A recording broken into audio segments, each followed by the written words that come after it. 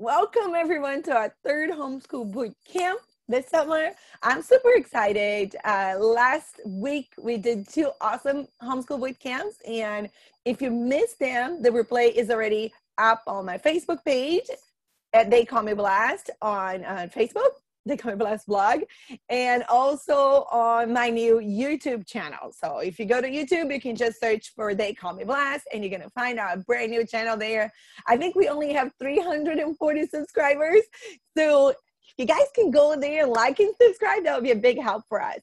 We're trying to get this YouTube thing going, but believe it or not, I'm okay doing Facebook lives and Zoom lives like this, but I panic completely when I hear the word YouTube. So pray for me. I need some deliverance.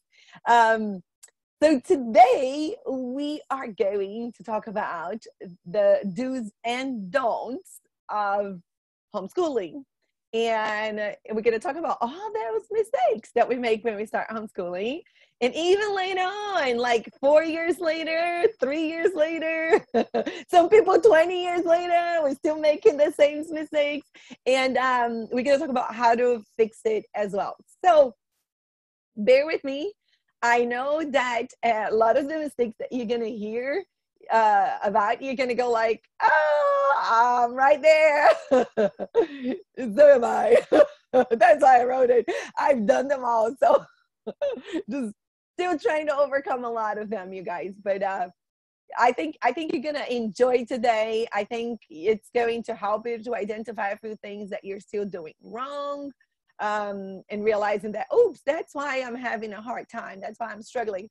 And I think that the do's, we're really gonna add a lot of new ideas or just, some common sense things that you can add to your homeschool to make things better in your homeschool. So you guys know that we have the chat box there, and you guys can ask questions anytime. I'm gonna try to get the questions at the end. Sorry if my video is kind of shaking a little bit. Living in an RV, it's like, feeling an earthquake every day, all day. Nothing is very solid and stable here. So if the kids move in their beds, it's going to shake you a little bit, just to let you know. But we love our lives and we love living in an RV. We love the freedom that we have to pay so much less for housing expenses. And let me tell you why I love the most. I can clean this place in 5 minutes. So it doesn't take long to clean, which I love. And we just have a much more relaxed life. We're not panicking, having to work 2-3 jobs just to pay off bills and pay off mortgage or rent or things like that. So it's a big change for us. Tatiana, you have sound. Yay! Okay, awesome. So let's start that. I have my notes here with me, so I'll be looking at my notes. Hopefully, you're still going to feel like I'm still looking at you while I read my notes here. But otherwise, you know how distracted I get so easily. So I'm just going to try to focus as much as I can. So this 30 do's and don'ts of homeschooling really will help you to improve your homeschool this year. But make that little list, and maybe I can create a printable and send it to you. Let's see if I can pull that off, because right now this week I'm really working a lot getting stuff ready for the Homeschool Sisterhood, because it starts on Thursday. But if I have any extra time at all, I'll try to put together a printable and give you guys as a checklist. So let's go straight to the point. No fluffs. This is just like plain practical stuff, okay? Pick the tips that you think it speaks to you the most to implement. Do not try to do them all at the same time, because you know that that's not how we can actually implement anything, right? You got 1 or 2 things, you implement those things, and then maybe a few weeks into implementing those first things, you can go and add a little bit more. But basically what I'm going to talk about today is everything that I wish I had known since the beginning, but no one told me. That's what it is.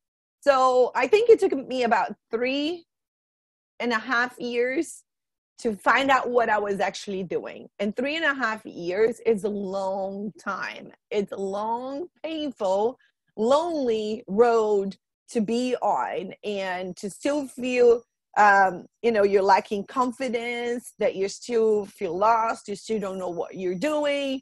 By the time that actually I start figuring out what I was doing, my kids hated me, and we hated homeschooling. But we knew that we had no other option. Sending our kids to public school was not an option for us. Sending our kids to private school was not an option for us because we never had the money for it. And we just had to learn how to do it right and persevere. That's what we needed to do. And I'm really glad that I persevered, that I did not give up, because if I had given up, I don't know where we would be today, honestly.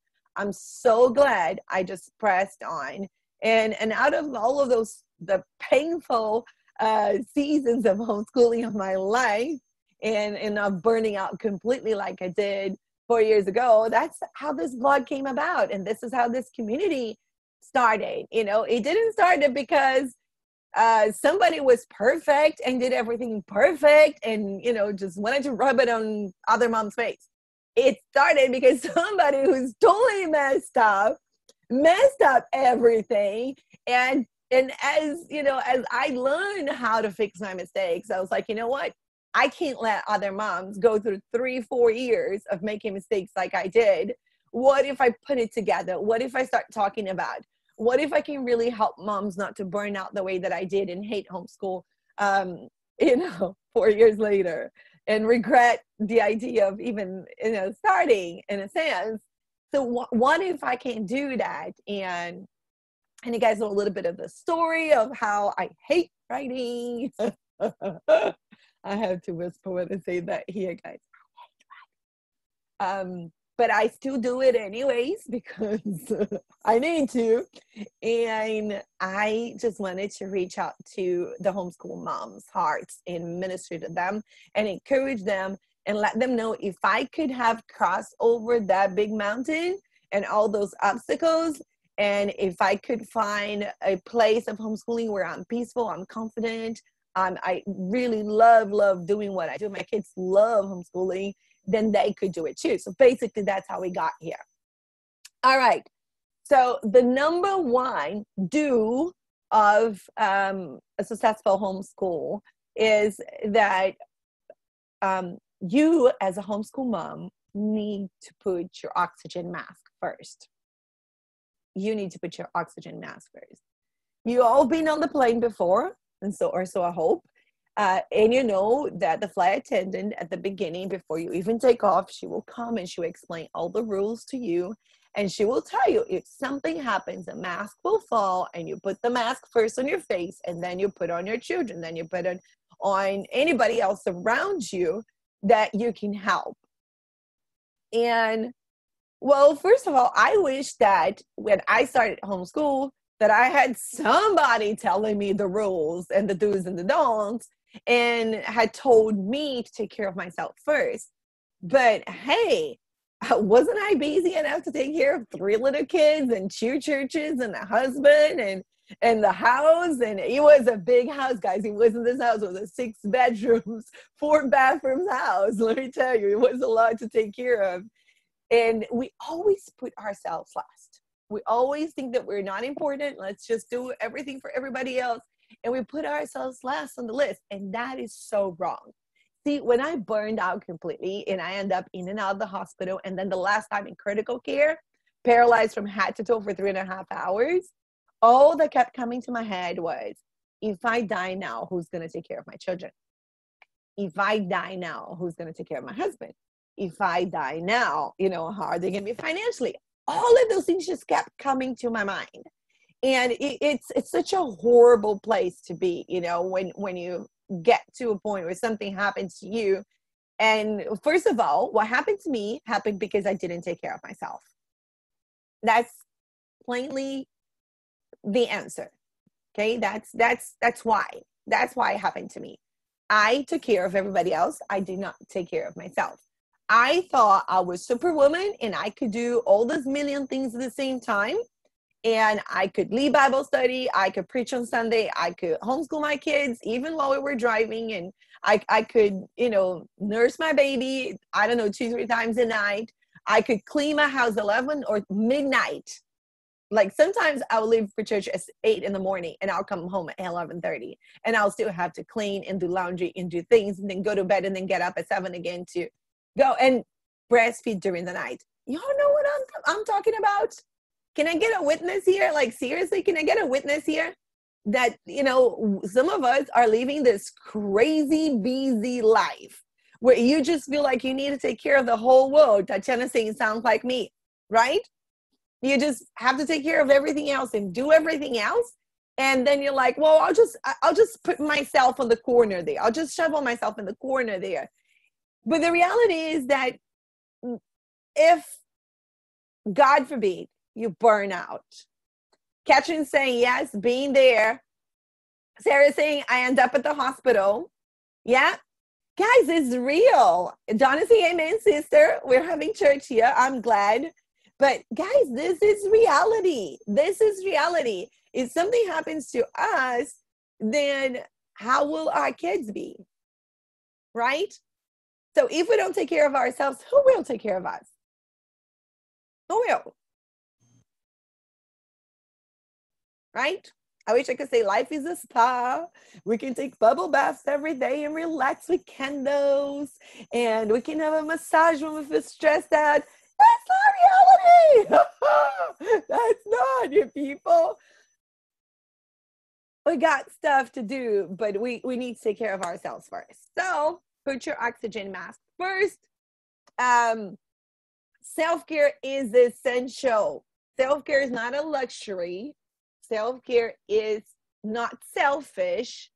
Self-care is essential. And when I talk about self-care, I'm not talking about, pedicures and manicures and hair done. I wish, and once in a while, I do give myself that gift of having my nails done. Normally when they're so horrendous because they're so broken right now that I can't stand it. Or if somebody gets me. My husband finds something on Groupon and gifts me with Minnie and Patty. That's when I get my stuff done, my nails done. But I'm talking about good sleep. I'm talking about just having quiet times. People don't think, don't see me this way, but I'm an introvert. I am a big time introvert. I recharge quiet, alone. I don't recharge. I don't like being in places with a lot of people. That's why I love the internet. I don't like being in noisy places. I get dizzy even walking into Walmart or a big store like that. I get dizzy. It overwhelms me. I like to be quiet. That's how I recharge. That's how I feel refreshed, is when I'm quiet, when I'm alone. And for me, that's part of my self-care. When I wake up in the morning, I'm alone in my bedroom until I'm ready to come out and face the day. Literally, I'm not joking. This is how I am. This is how my brain function, my body function. I need to have a little bit of time. I cannot wake up all of a sudden with people just yelling, screaming, and chaos, and my heart starts racing. I get panicky. I just don't function like that. So I think that we did a great job training our kids. My kids know that I need my time in the morning to wake up, read my Bible, pray, listen to some worship, or whatever I'm doing, just have that slow morning to wake up and get ready for my day. So they get up quietly. They don't get up early, sorry. They get up quietly and they will sit here, and that's their chance to watch TV anyway, so they will not make a big. So they would sit here quietly until I'm ready to come out of my room and I'm dressed and brush my teeth and brush my hair and done my devotion and everything, and I come out. That is essential for me. That's part of my self-care. I need that. I desperately need that to function well and to be better for my kids. So And when I'm rested, when I sleep well, and when I have my quiet times with the Lord, and I don't feel like I'm overwhelmed with people and noise and all of that stuff and movement, then I'm a happier person. I am a much happier person when I'm rested. Let's just be honest. When we are not rested, we are going to act very ugly. You will be snapping on your children. You will be rude to your husband. You'll be in a bad mood. Sorry, mood. You'll be in a bad mood for sure. It's because you're just so exhausted. You're so exhausted. You're literally just burning the last bit of gas, and you have no patience for anything. And let me tell you, when you have no patience, means that you have no peace and you have no joy, and everything is just chaotic. So do not allow yourself to just be on a corner and not take good care of yourself. Do not do this, because that is a big mistake. So, and I know I have like lots, I know, same here, need to train my kids to give me that space. Lisa, yes, best thing I ever did was to, teach my kids, listen, when you get up in the morning, when mommy's still in bed, just keep it quiet. And they know sometimes that I'm just awake. I'm just there. Sometimes I'm sleeping. And they're okay. They respect that the same way that I respect if they're sleeping. The only reason I'll go and wake them up is like it's 10 o'clock in the morning and they have never done this before. Then I'm going to go check on them and say, hey, are you having a growth spurt, or you're having, you're feeling something, But other than that, that's one of the reasons why we homeschool people. We don't need to get up early. We can sleep as much as necessary, and sleep is super important. If you read one of my last blog posts, it's all about how sleep affects your learning, your kids' learning. So go to the blog and read that, and affects us as well. So Tatiana knows that if I'm running on 4 or 5 hours of sleep, I can't talk.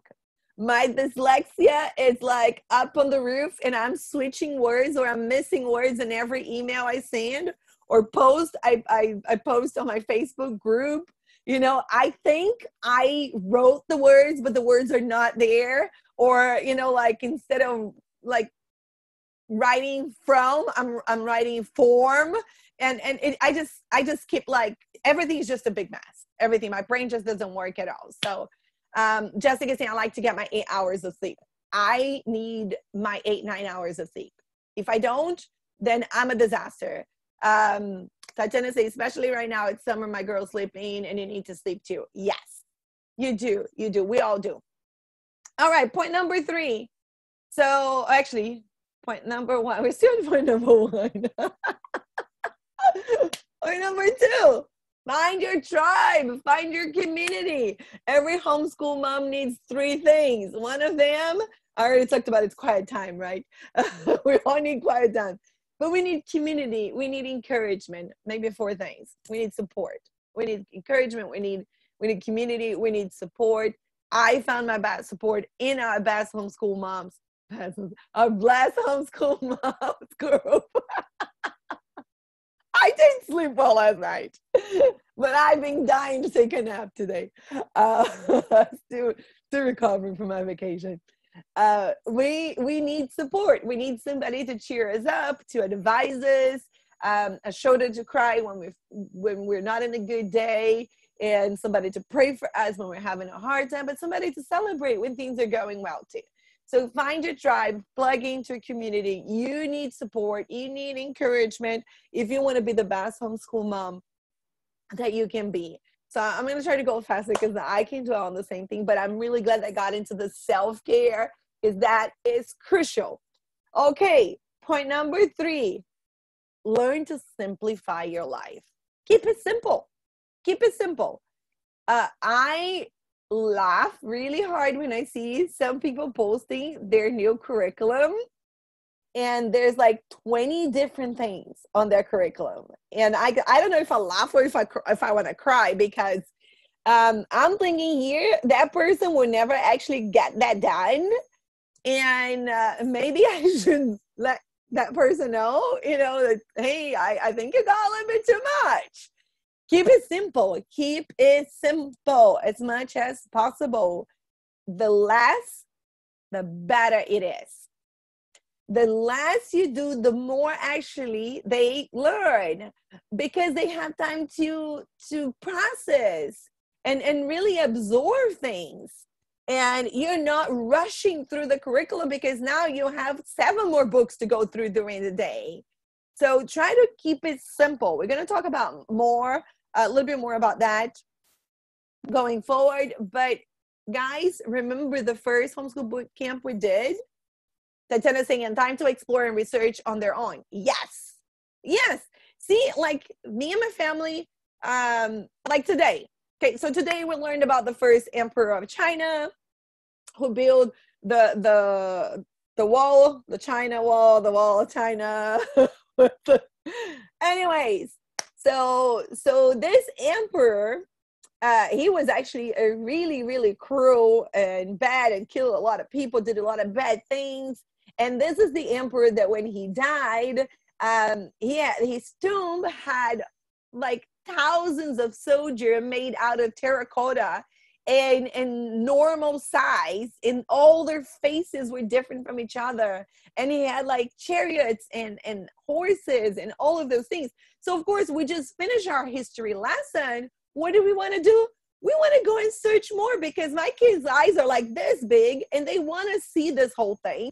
So you got to allow yourself time and, and space to explore and go deeper into the things that you're learning. So there we go. We went to YouTube. We found a whole movie about this emperor, and we watched the whole movie about this emperor, and we discussed more about it. So a lesson that was supposed to take 15, 20 minutes ended up taking 2 hours for us. But see, had a gazillion of books to get done every day, then we'll be rushing and we go like, oh, we can't do this right now. We just need to keep going, right? So we did delay our math, which Daddy is going to do with them after I finish this video. But we had a great time and we learned a ton together. So you need to allow that space for that as well. Keep it simple. Keep it simple. I want to encourage and I want to affirm you today. What you do is enough. Your kids have plenty of time to learn more. Learning does not only happen during homeschool years. They're going to keep learning. We just need to give them like the basics. And here's what we need to give them: the love for learning. We need to help them to continue to be curious about researching, curious about reading. Once you have given them that love for learning, they are set for life. They were never going to stop learning. They're never going to stop digging in and researching and finding out more and going to different places. My kids learned a ton this weekend at the beach. They saw so many different starfish. And we went to all these places where we learned a lot about their local flora and fauna. They're different birds and the different animals and the different, how they call it like this. We learned about glass sponges on the bottom of the ocean at this place where we were at this, not an island, it's like a peninsula. But we've learned a lot about the history as well. We learned about the smuggler, like the rum smugglers that brought all the rum to the coves and stuff. And we learned about this Spanish explorer who was the first one to come to the Sunshine Coast. So we're learning. Everywhere we go all the time, we're learning. And kids get curious, they ask questions. So don't complicate things. Do not complicate things. Do not buy too much curriculum. We'll get there. But simplicity has become my best friend in this past homeschool years, and will continue. And everything, actually, simplicity has become our best friends in life in general. Like housing-wise, just living in an RV, living a simple life, not having car payments, not having credit card payments, not being free of this consumism, this materialism that it's so slavery, right? And even with our homeschool curriculum, last year, I did not buy any homeschool books at all. I used what I had, and I used things that were given to us. and I used things that I got in our homeschool sale, because at the end we got a lot of swaps going on. So we sold what we were not using anymore, and then we got together just a few things. I didn't get much at all because I really wanted to get rid of stuff. Just a few things that we could use for this years, and mostly they were audiobooks. They were Jonathan Park audiobooks of every form that we wanted, and a few other things that we got. But we just kept it super simple, and I felt like this year we have learned so much more than we did the year before, because we had time to explore, time to go to the library, get bunches of books, and bring it home on certain topics that we were exploring, and just read it and have fun. So that was really, really helpful. And that really goes with number 4. Stop adding more curriculum. Stop. Okay? Just really press the brakes right now. If you're even tempted about buying new curriculum and you already bought what you want, I'm gonna share my mistakes with you. So before I simplified my curriculum this past year, do you know how many science curriculums I had? 3. I am not joking. I had 3 science curriculum, and I was like sure I was going to use all 3 of them. I had a plan, and on paper worked amazingly, and I was going to just use all 3 of them seamlessly. I never finished one. I ended up having a little bit of this, little bit of that, little bit of that, and I never finished any of those. So this year, I was determined. I know we're planning God loves. It's so true, Sarah. And so this year, I was determined I wasn't gonna buy any science curriculum because I'm all or nothing, right?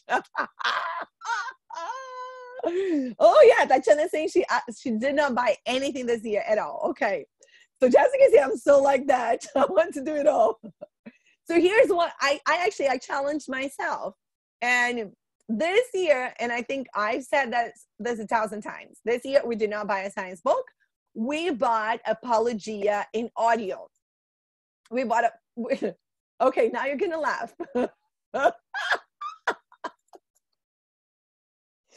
Oh gosh, okay. I bought Apologia in audio. Zoology 1, Zoology 2, Zoology 3. I did not buy the books, but I bought the audiobooks, all 3 zoology. I haven't finished the first one yet. We're trying to finish up now this month, okay?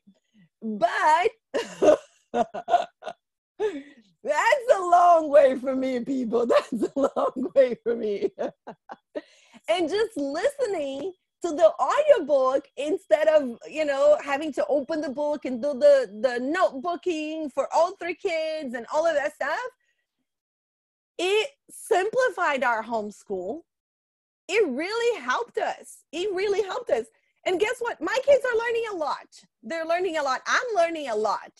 I've learned about insects, and listen, I'm not a bug person. I've learned about like birds, all kinds of different things about birds, and I'm still learning with Zoology 1, just listening to the audiobook. And we put in the car, we put here, and the kids can play Lego, or they can color, and they're listening. And then once we finish that chapter, we just talk about it. And of course, I love lap books. So I did buy a lap book from the Apologia Zoology 1 so we could put together. We haven't finished yet, but we have fun once in a while, bringing in the lap book stuff, putting over the table when the table is clean. And putting those pieces together that we've learned about already, right? So our homeschool has really been a lot more simple than it was before. There's no comparison. There's no comparison. And it's just it's like, and I've talked to my friend Becky Saylor on her Sarler on her Facebook group about it as well. I feel like what we've been doing in this past year too is decluttering our homeschool. There's no point in keep buying things and filling up the shelves because you have no shelf control if you're not going to use it. There's no point, right? If you're going to buy 2-3 curriculums, here's what I see people doing, because I've done it. So it takes one to recognize the other, right? Okay. So here's like, this is how it used to be. I get one language arts program, a handwriting book, a spelling curriculum, right? A phonics curriculum and a vocabulary curriculum, but I already have a language arts program. So all I'm doing is repeating. I'm like making my kids do 5 times what they should do with one book. And that's exhausting. And that's frustrating for them. So if you can get one language arts program that already has copy work, already has spelling, already has vocabulary, already has a little bit of writing, already has grammar, phonics, just stay with that one. And this is what we did this year. So there are 2 grammar programs that I absolutely love. One is called Grammar Galaxy. Love it, love it. My kids actually asked me to read as I read aloud, because it's all about teaching grammar, teaching language arts in general, not just grammar, through stories. And it's so much fun. So we do that. We love that. But it's something that we're doing once in a while. We have completed the books that we have already. We've done the curriculum, but we still go back and do as a read aloud. And now I just heard from Melanie that they're having a audiobook of Grammar Galaxy coming up. Don't tell anybody I told you, because I don't think I was supposed to.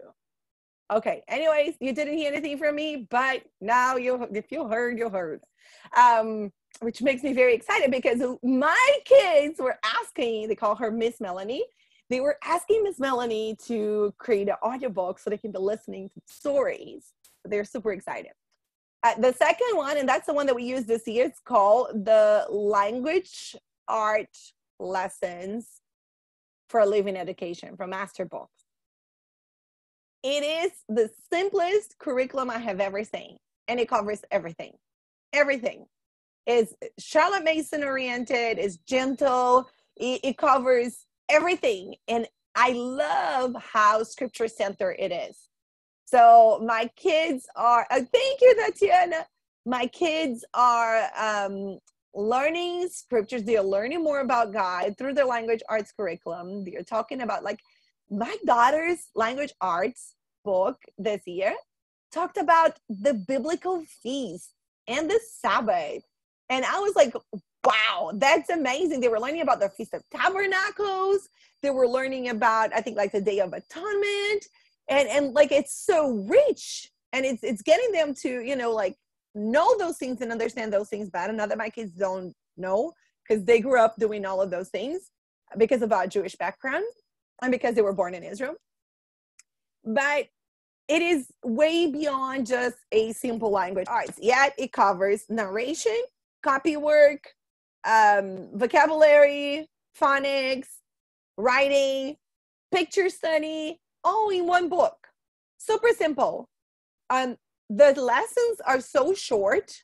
This is what Charlotte Mason actually tells us to do, to use short lessons with our kids.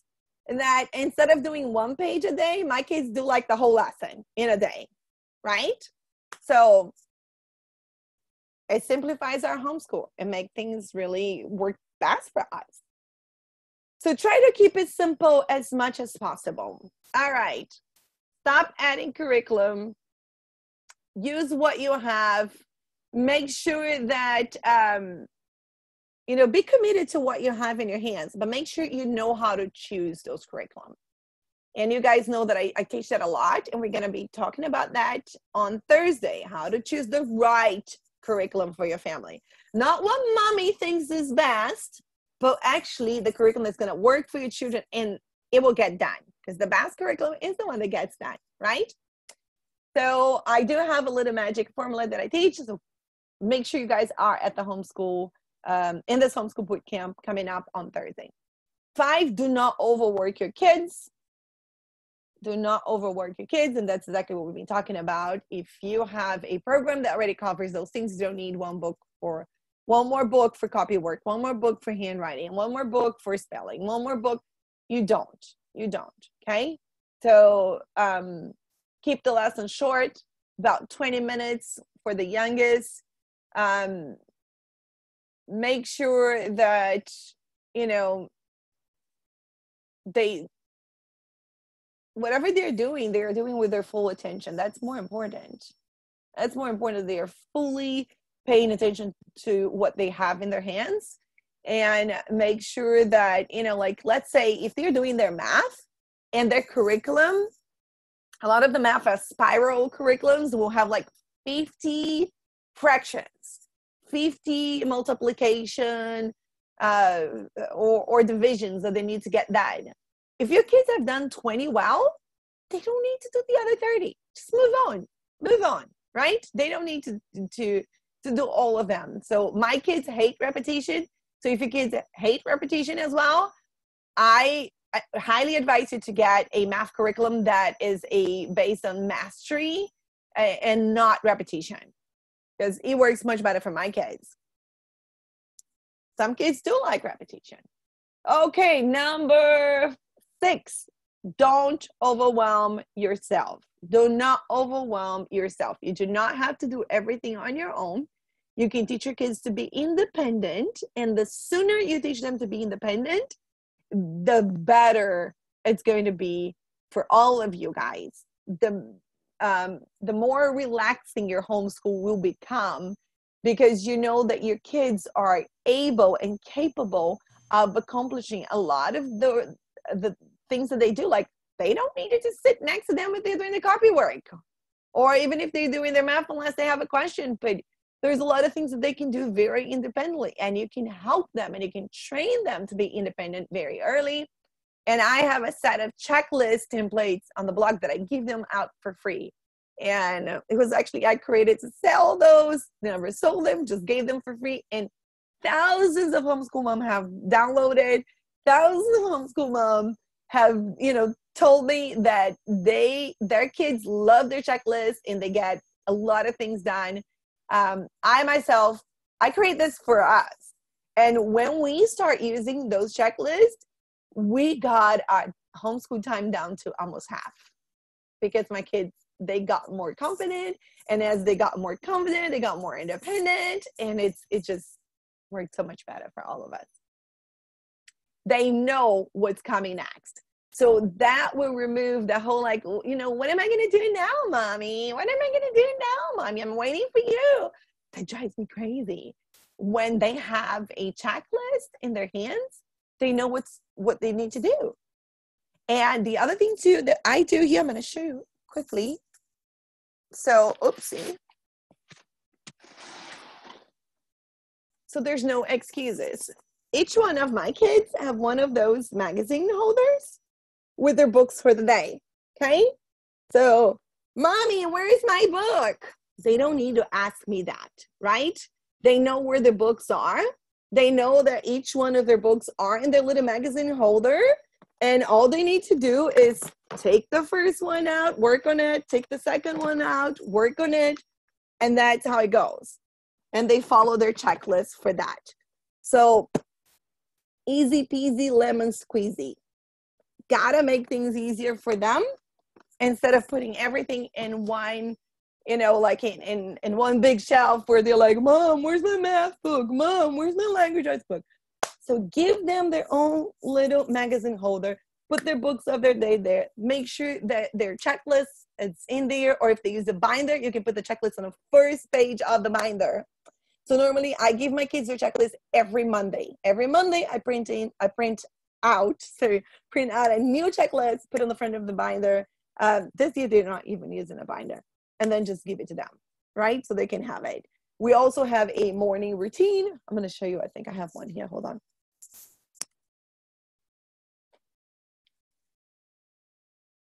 Okay. So this one, I laminated. Hold on. Ooh, where's my thing? Okay. So these ones are also free on the blog. So this one is Hadassah's, and this is her morning routine. I don't know if you guys can see this the right way, but she has her morning routine and she can mark. So I laminated so she can use the dry eraser marker.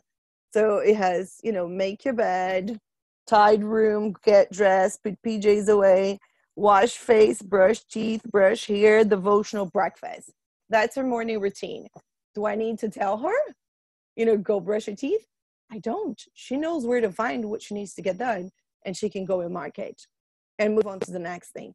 This works wonderfully, guys. Even like with children with special needs and autism, if you can't, if maybe they can't read yet, you maybe can substitute for a little picture. So you can create your own checklist with little pictures, of a kid brushing their teeth, a kid folding their pages, a kid making their beds. We've always used little checklists like that. This is really helpful to train them in good habits, in daily good habits, so they can be more and more independent. Once it becomes a habit, That's your goal. That you don't have to tell them anymore, right? Let me see if there's any questions. Yeah. Michelle is saying, when my kids were younger, I would laminate a checklist with 2 columns. I indicate which subjects they needed to do that day in one column, and the other column allow them to check it off when they were done. And they loved it. Yes, of course. It makes it easier. It's visual. And then as they do it, they're very proud of their progress. They're very proud of their accomplishments. So, and that's motivating for them. That's very motivating for them. So all of those things really, really help, right? Let me see if I missed anything else here. Oops, I think I went up too fast.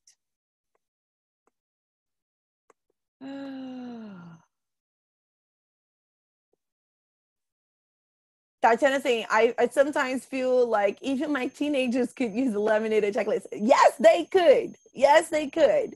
And you can still do this. That's why when I created like the different templates, I have templates that are very like for little kids, and I have templates that are more like for teenagers, for like older girls, and some that are like very like I have this like bend is like green and blue, and it could be used by a teenager very, very easily. So you could do those things. What else? Let me get back here to my list. So do not overwhelm yourself. Use checklists. The other thing that I always recommend moms to use is loop schedule. Loop schedule. And we've talked about more of that on what I think it was our last homeschool boot camp. So you might want to go back that. Do not overschedule. Again, I talked about that in our last one, so I'm not really going to dwell on those. But do not overschedule them. The best year of our lives actually was the one that we did not put our kids in any extracurricular activities, and we had plenty of free time, and we had a blast as a family. So what we usually pay a lot of money for them to do, like swimming and ice skating and just a bunch of like classes that they took, we did together as a family, and it was lots of fun. Nobody felt like we were too busy. Nobody felt like we were spending too much money. They didn't feel overscheduled, and I was not overwhelmed. So tip number 8, create margins to make room to breathe. That is essential. You need to have white margin in your calendar. You need to have white space in your calendar. You need to have those little bits of spaces where you can be creative. You can do something fun. You can rest. But you need to have margin in your calendar. Number 9, I already talked about that a little bit, but less is better. Do less, but do it well. Do less, but do it well. So less is always better. I cannot emphasize that enough. You cannot do 12 subjects a day. Pick those 5 that you can, that are non-negotiable.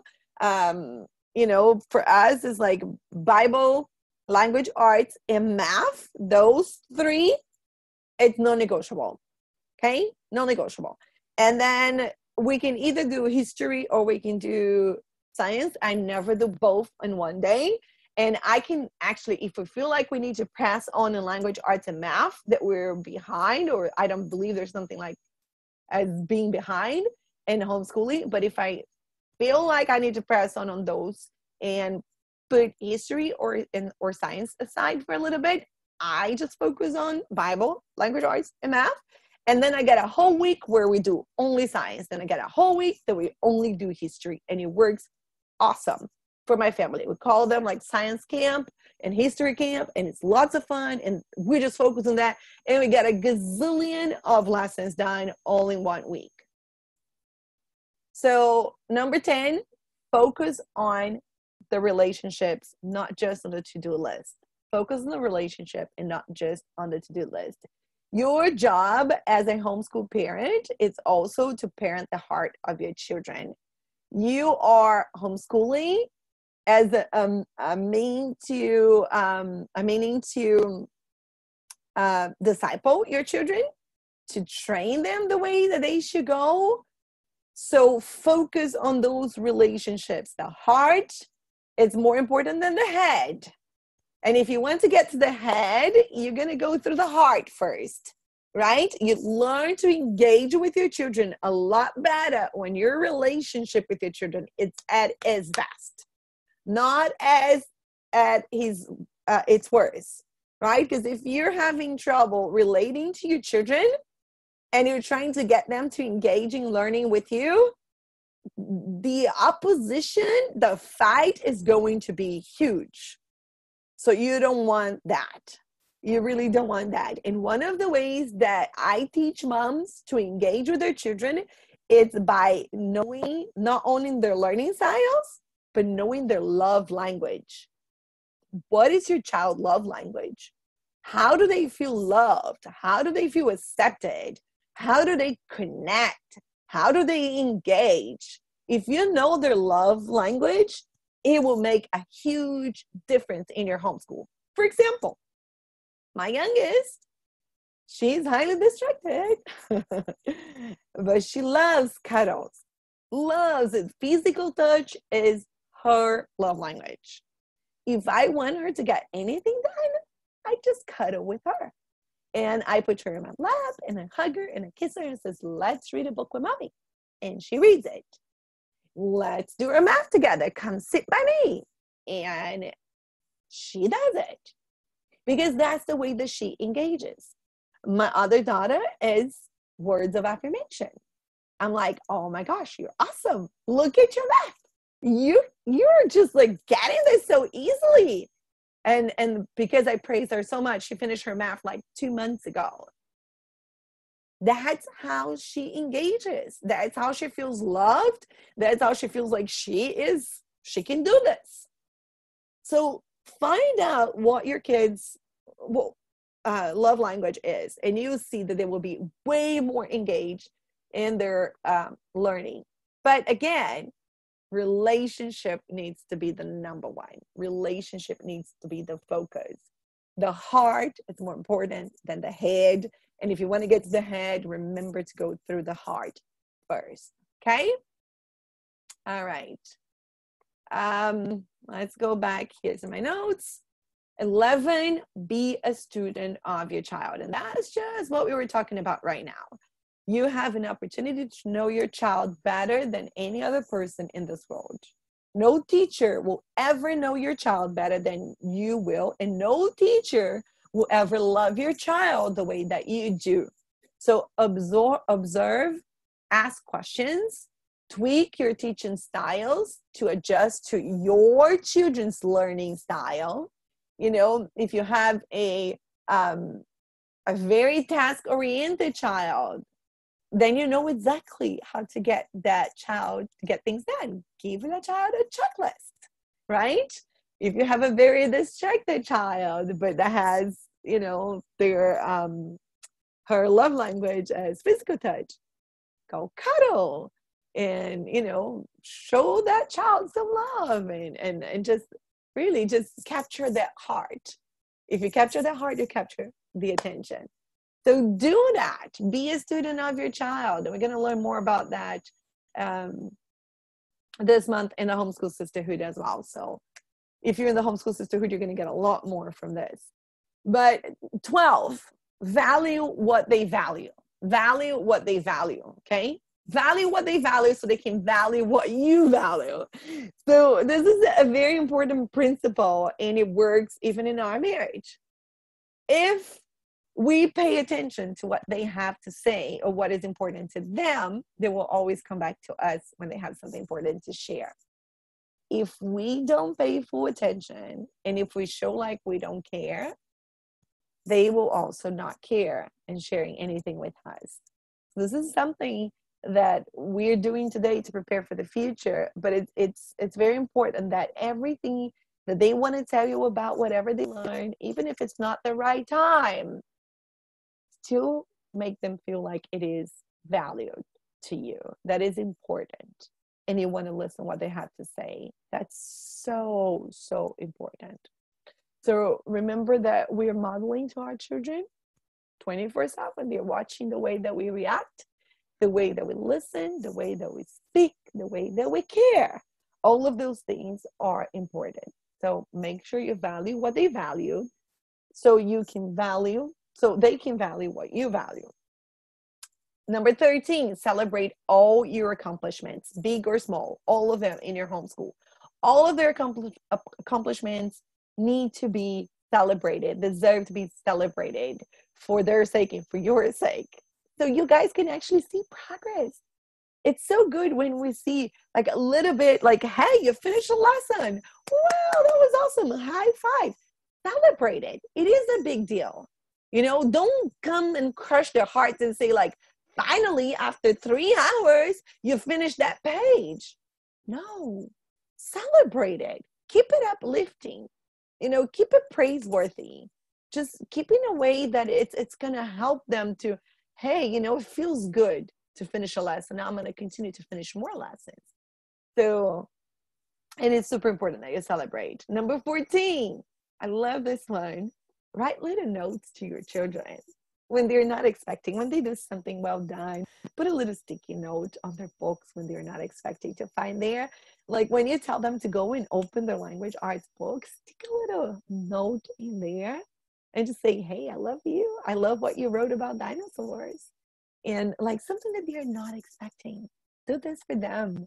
Like they would get so excited about seeing the little love note in their book. So that is like my youngest does that for me. She gets little notes, and I actually had it here. I took it off and put it in my bag, on my purse. But on Friday when we were on vacation, but I was still working, she came and she put 2 sticky notes on my computer for me. And where did she get that from?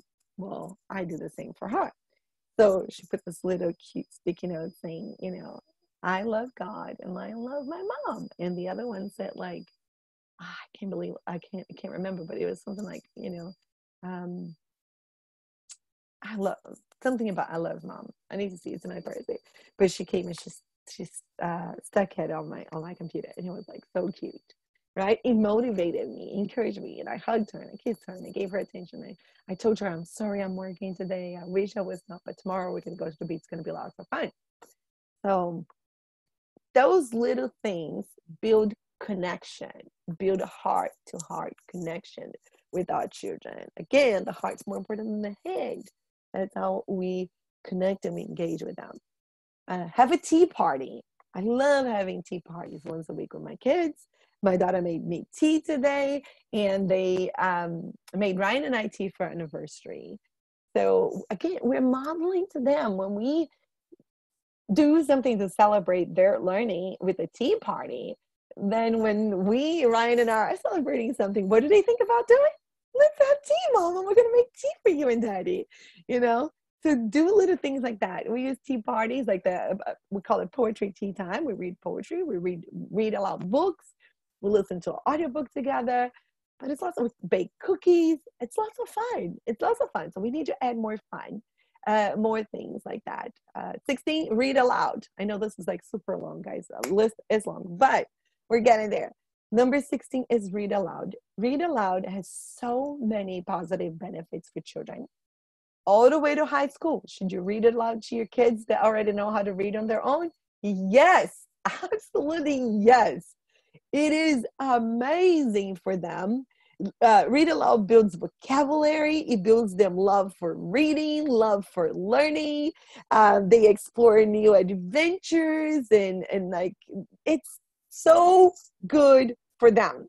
If you're not following Sarah Mackenzie at the Read Aloud Revival, follow her, because she is the person to go when it comes to read aloud, and she shares so many benefits of it. And I had a privilege of meeting her personally this last time I was down in California and chat with her, and it was so good. I came back full of ideas on how to add more read alouds to our homeschool, even though we do a ton of read aloud and we do a lot of audiobooks. And by the way, audiobooks are not cheating, okay? Audiobooks do give the same benefits of reading aloud to your kids. So you can do that too. If you don't have the time to sit down with a book open in front of you reading, then put audiobooks on and it will actually have the same benefits. So read aloud are awesome. I'm going to share with you guys a blog post that has where I share all of those tips with you guys, but also has lots of links and lots of ideas, great books for families who wants to start reading aloud or want to learn more about reading aloud, or even some really good read aloud for children, read aloud poem books. So it's all going to be there. All right. Whew. There's a bunch. I don't think I'm going to do all 30 today. I'm just going to pick my main important ones. And so I'm going to just jump to this one here. So number 17, hug more your children, have more physical contact with your children. Super special, especially for those who physical touch is their love language. Number 18, praise them often. You're supposed to praise them, I think, 5 times more than you're supposed to rebuke them. Praise them always a lot more than you rebuke them. And you will see them growing and learning and changing for better. Number 19, when everything gets stressful, close the books. When everything gets stressful, close the book. If a child's having a meltdown, it's not time to continue the lesson. It's time to paint at the heart of the child. If chaos is happening, for some reason, a child is fighting with the other, and don't just start to scream louder than them and just make the chaos bigger than it is. You know what, guys? Let's go outside for a little bit of time and let's run outside. Let's go for a walk. Just close the book. Go get some fresh air. Get out of that bad situation. Get them distracted. Even if you have to, go for a little walk and put a little movie on for 30 minutes on Jelly Telly, Right Now Media, whatever it is, Pure Flix, just until that dust comes down and the calm comes back. But don't try to force and continue the lesson. It's not going to happen. It's not going to be pleasant. It's not going to be beneficial to anybody. Everyone's going to be stressed out, and you are going to be more stressed out than all of them together. Believe me, right? We know how it works. And then the husband comes home, and you are going to have a big face, and you're going to say, here are your children. I'm out of here. Just leave me alone for 5 minutes. Anybody else with me? Because I know I'm not the only one who goes through those things, right? Like when you say here are your children, my husband knows. He knows the face when he walks in. He knows the face. So try to close the book. Try to do something else. Even if you just let them kill themselves and go take a shower so you can keep sane. No, I don't do this. But yeah, I'm telling you, if you have to, if the situation is that bad, one of you needs to calm down and keep the sanity, okay? One of you needs to calm down. So there we go. That's the idea. Number 20, allow some fun in your homeschool. You need to have fun. You need to have fun. Charlotte Mason talks about that. One of her quotes, she talks, if mothers could learn to do for themselves what they do for their children, and if when those stressful moments come, they would just go out and play. They would just put everything aside and go out and play and go out and have fun. We need that. It's not just for our children. It's for us as well. We need to allow space for fun in our homeschool. And that's when you're bringing the board games. And that's when you just do something fun. Go outside. Go do a race with them. Go for a nature walk. Go do something that is enjoyable, that is fun, it's relaxing. But we need to do this. And go read a book that you guys love reading and you laugh about it. Like when we were reading, what's the name of it? Oh, goodness. Oh, yeah. I forgot the name of it.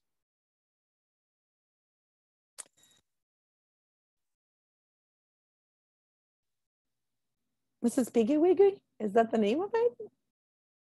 I forgot. I think so. Um, we just loved reading those stories and laughing so hard. But they were all to teach good lessons to the children when they did wrong things. And yet they were hilarious. So they were great books for us to read together. And it was always fun. That's what we did for fun. I think it's called Mrs. Piggly Wiggly, or forgot the name of it. You guys know what I'm talking about? The one that will go around the neighborhood fixing all the children that had problems with different things. That the moms will bring the kids to her. We have a bunch of those books, and then we stopped buying because some of the newer versions were actually not good. Not good, I'm telling you. But they were super fun. All right.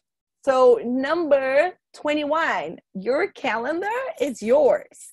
Start your school when you want, end your school when you want. If you want to do 4 times, like homeschool 4 times a day, 4 days a week, don't homeschool 4 times a day. I think I need coffee. I haven't had coffee in a long time. Okay, so if you decide that you're going to homeschool 4 days a week, or if you decide you're going to homeschool 5 days a week, if you decide you're going to homeschool 3 days a week, your calendar is yours. Do whatever you want. If you think that homeschooling year-round is better for your family, go year-round. That works for my family. If you think you need to follow the public school calendar so your kids are free during the whole summer, go for it. Go for it. You don't need to copy anybody else. You need to find what works best for your family. If you want to do the sabbatical homeschool year, which you homeschool for 6 weeks and stop on the 7th, then homeschool on the 6 weeks, stop on the 7th, you can do it. You can do it. So it's yours. Find what works for your family. In Brazil and in South Africa, school goes from February to December, right? And I know we have some South Africans in our group as well. But that's how I did school for us. Started at the beginning of the year, ended at the end of the year. That's what makes sense in my mind. Your calendar is yours. Do whatever you want. So don't feel like you need to copy anybody else. 22.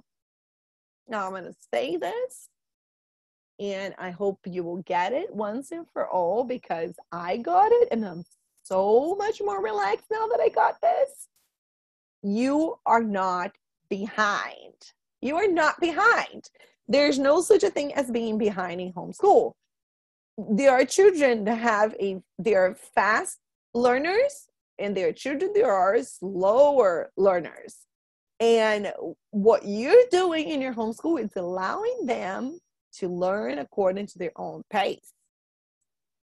So if your child takes a little bit longer to learn certain things, it doesn't mean you're behind anybody. It means you are exactly on the pace that you need to be, so your child can fully learn that until he moves on or she moves on to the next lesson. So stop comparing your child with somebody else's child. Stop comparing yourself with some other homeschool mom. Stop thinking that you're behind because somebody else's kids is 5 lessons ahead or 10 lessons ahead than you are right now. Look, close your ears and go like, no. It doesn't matter. It doesn't matter. You do not want to rush a child that is not ready to be 10 lessons ahead yet. It's better for you to stay where you are and move little by little along with your child on their own pace, right? Sarah's saying we're not cookie cutters. I always say that, Sarah. We are not cookie cutters. Hey, that's the reason why we're not in public school. I don't want my child to be an average child. My child is not a cookie cutter, and my child will have a different learning style, different learning pace than other children. And that's absolutely fine. Absolutely fine. So don't torture yourself saying, we're behind, we're behind. I know, Mrs. Piggle Wiggle. I know, but Betty McDonald. I know, Debbie, thank you. I was like, yeah, I was trying to remember. I'm like, okay, Mrs. Piggle Wiggle, Piggle Wiggle. I love those books. But again, I was warned about the newer ones that came out that were not good. It had some stuff on it. So, but the older ones are awesome. They're lots of fun, and the kids actually learn a lot of things about their behaviors and how to fix those things reading those books. Don't say thanks. I needed to hear that. I'm so glad. I'm so glad. Stop comparing your children. Stop comparing yourself or your homeschool. It's just not worth it. It's going to make you miserable. It's going to make you fail big time. Not because you're not there. It's because you're dwelling on something that is not true. Right? I was watching Andrew Pudewa speaking last year, 2 years ago, last year. I think it was last year too. My kids went to do a live workshop with him, and afterwards he did a talk for parents. Brilliant talk as usual. Andrew Pudewa, I love listening to him. If you guys are not familiar with Andrew Pudewa from the Institute of Excellence in Writing, I love listening to his wisdom. He was sharing how his wife came to him and said she wanted to assess the kids. And he said, why would you do that? She said, well, I want to know where they are. And he said, they are exactly where they're supposed to be, you know. And the reason why he wasn't keen in assessing his kids at that point where they were was that he knew, and he told his wife that either they're going to be way better than you think and you're going to be full of pride, or they're not going to be where you thought they were, and that's going to make you feel down. And he said, I don't think it's a good idea. I don't think it's a good idea. When we assess our children, I mean, there's advantages and disadvantages. If you hear one negative thing, it's going to throw you off. And you're going to start believing in a bunch of lies in your head, like you're not doing enough, you're failing this thing, you're failing your children are not going to be as smart as they should be. And it's just going to open up a can of worms, and it's going to open up an opportunity for the enemy to whisper lies in your ears. So think about that. Think about that before you come up with, the idea of, let's see how my child is doing. Hey, if your child's finishing all their books and you're testing, because you don't need to take a test. You're testing them as you watch them answering questions, and out there they're doing their writing and their reading or whatever, why are you going to compare them? So be aware of those things. Be careful with those things. I'm not completely against assessment, because I do assess my kids once in a while. Andrew Pudewa from the Institute here. Andrew Pudewa from AEW. He is great. I really love his wisdom. Love listening to his talks. He has a great talk on listening, speaking, reading, and writing, and how they're all interrelated. So good. Oh my goodness. That one put me at ease when my son would not write anything at all. And he just kept telling, okay, press on the reading, because it's all interrelated. So if they're not writing, just keep reading, and then the writing will come, and the speaking will come, and the listening is, it's like the reading, you read, they listen. All of those things are building up communication skills, and it's building up the confidence that they need to write. So very, very good. That's another conversation for another time. All right. So 22, you are not behind. 23, don't fall into the comparison trap. We just talked about that. I don't need to talk any more about it. Don't fall into the comparison trap. when you start feeling like you're behind and start comparing, then you will just gonna put yourself down. 24, take a homeschool break once in a while, just because you need it, just because there's a holiday, just because. Don't be afraid of taking a break when you feel like this is being stressful for me this week. I just need a few days off.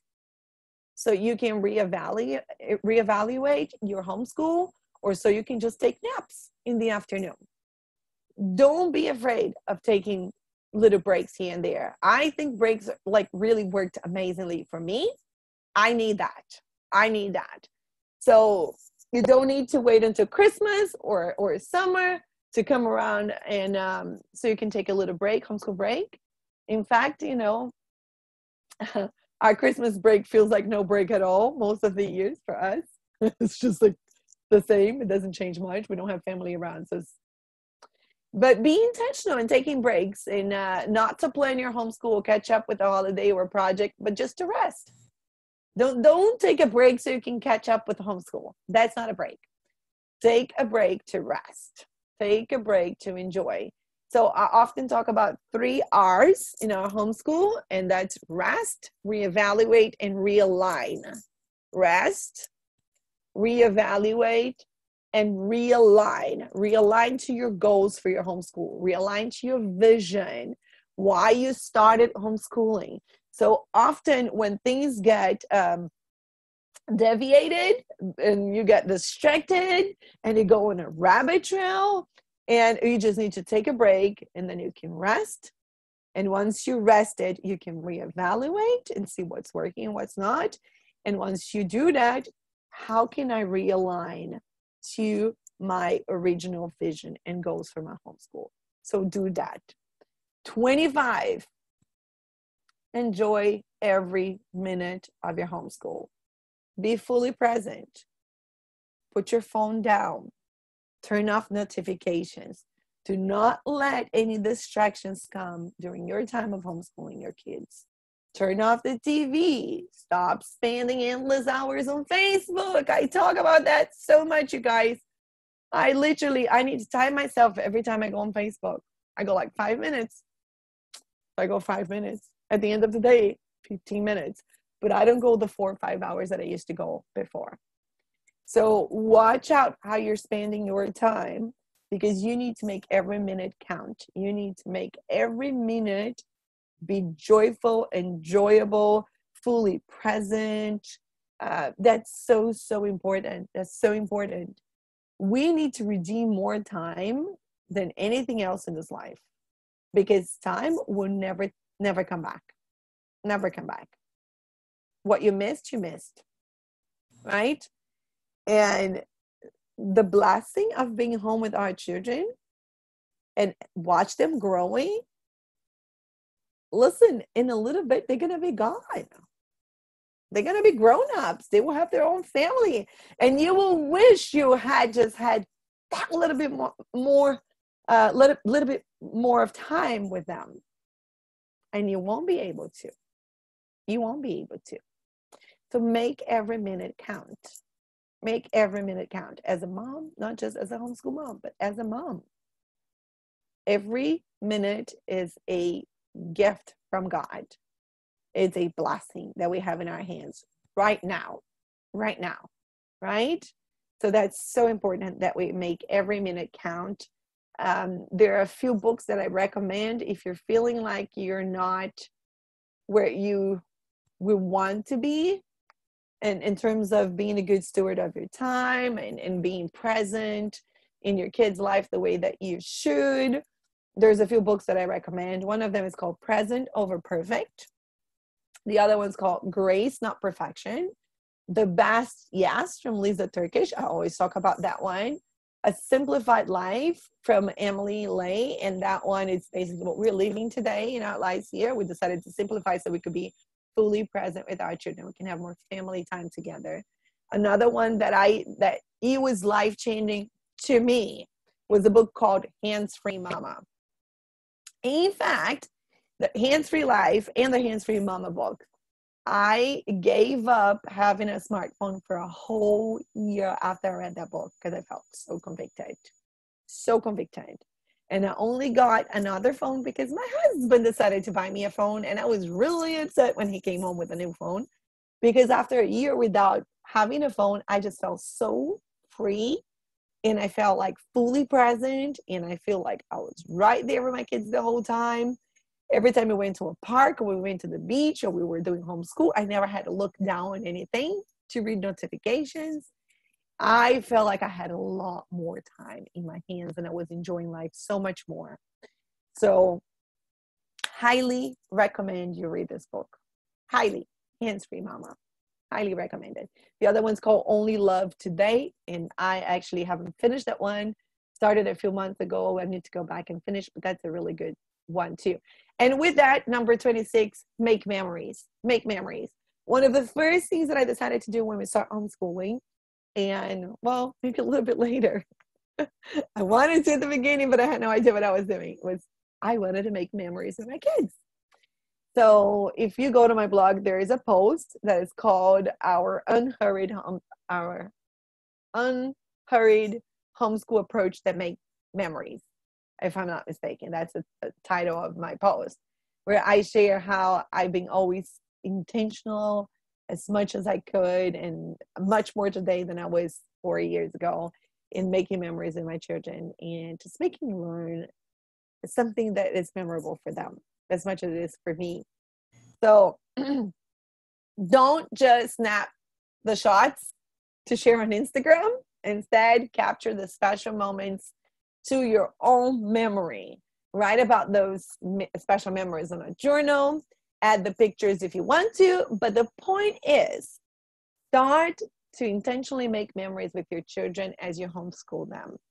I think you guys have noticed that if you go to my Instagram, I don't share staged pictures of my homeschool. I think they're beautiful, but I don't think they are real. Okay?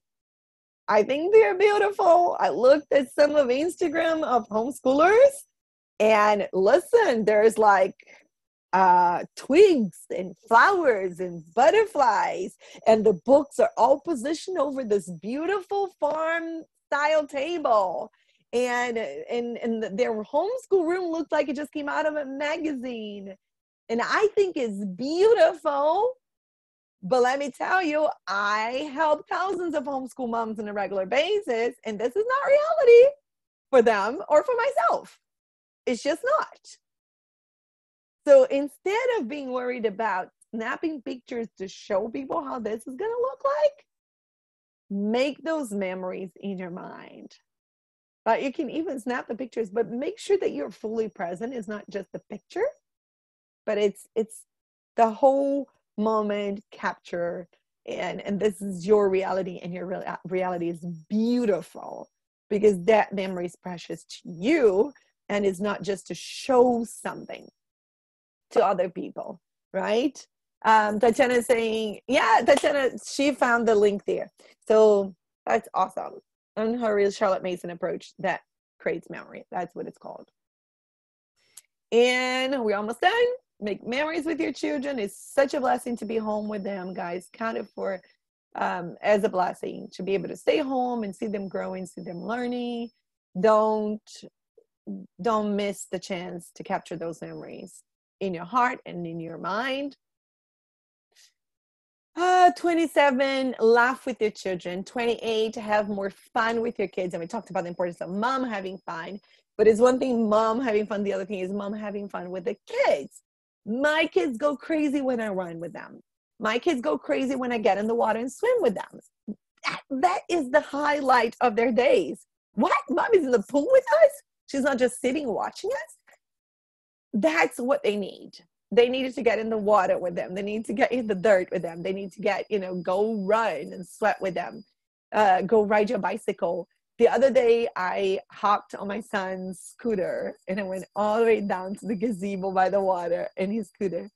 My kids were going insane because I was riding the scooter. They thought it was the coolest thing ever. guess what? They're always going to go back to that memory. They're always going to remember that because mom was having fun with them.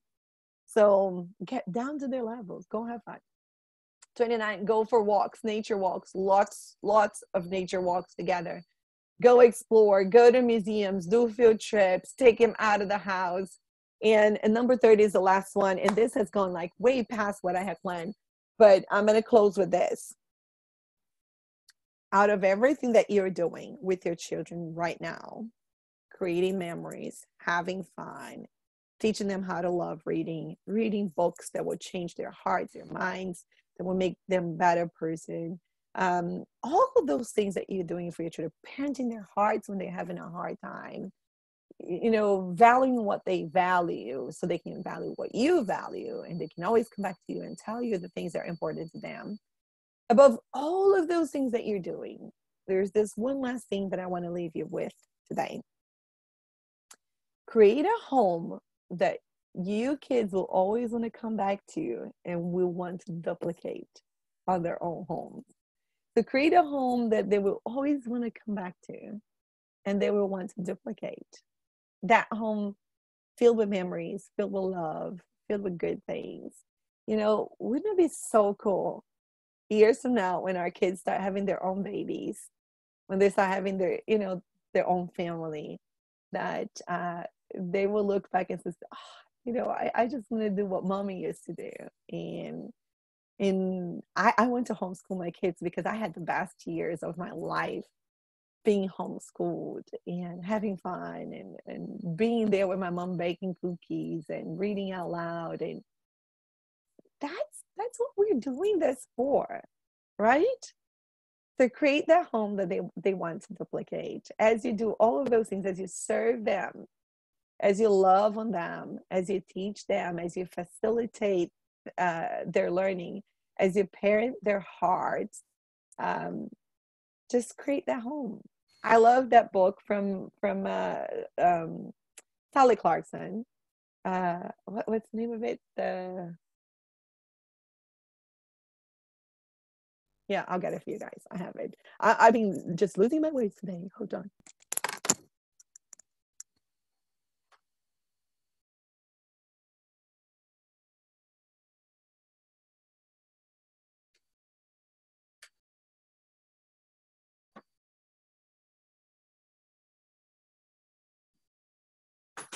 Here we go. The Life-Giving Home. This one here. The Life-Giving Home by Sally and Sarah Clarkson. This book is all about creating traditions that make memories with your family. And it goes month by month. So you can go like right now, July. You can pick July.